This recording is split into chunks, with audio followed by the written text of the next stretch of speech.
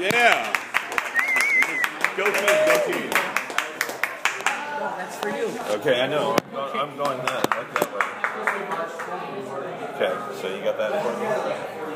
Yeah. Do you want me to, did you look and see that it's... I don't care, you can. I don't care. I just want to... Do you just want the... If you don't know, you should do voice memo and bring it up. But my memo sucks, I think. But it's going to be the same thing, the speaker.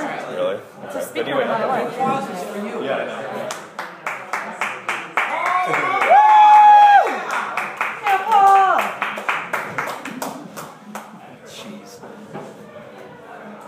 Alright, how you guys doing tonight? Legionnaire? I always want to say Legionnaire disease. That's not the right thing to say, it's the Legionnaire salute. How are you guys doing this evening? My name is Paul Brumbon. I guess I should pick this up if I had. Do I have? No, I don't have. Should I pretend like this is on? I should pretend like this is on, right? Yeah. Yeah, okay. You guys can hear me, it's small enough anyway. Welcome. It is Thursday night. You guys ready for your weekend? No? One day away, maybe? Hopefully this is your Thursday night. A lot of us are working double jobs, two things. I'm a single dad with 4 kids at home. No, don't applaud that. I'm here in a bar getting drunk with you somewhere in Oakland. They're at home, right? I have 3 boys and a girl. My son is 21 years old. Just told me the other day, well, there you go, just throwing you out. Not really cool, not when you're my age. He just told me the other day, Dad, you're dead to me. You're dead to me. I said, son, dead men don't co-sign student loans. They don't pick you up somewhere in East Oakland at 4 a.m. And they definitely don't accept phone calls like this.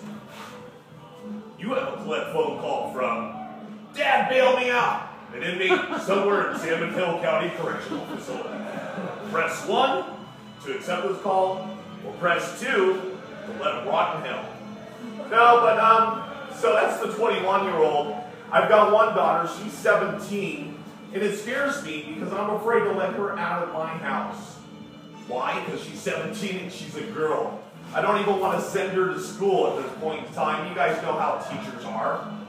I'm afraid she's going to get pregnant at this point. Yes, I know what you're thinking, but it's for good cause. But I feel really good about things because birth control is not what it used to be when I was growing up. Nowadays, you actually have a patch. The girls have a patch. Did you know that? You did know that.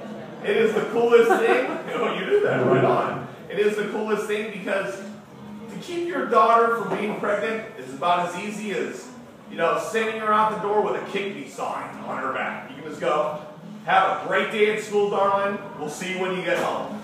And she's safe. The hard thing is not getting them on her, it's getting them off her when they've stacked up. Because then you're like, oh, she's like, what's that? No, don't worry about it, something on your back. But it's kind of unique. Again, she's 17.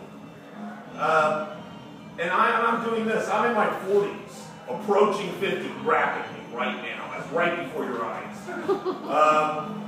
And if you notice, I have black.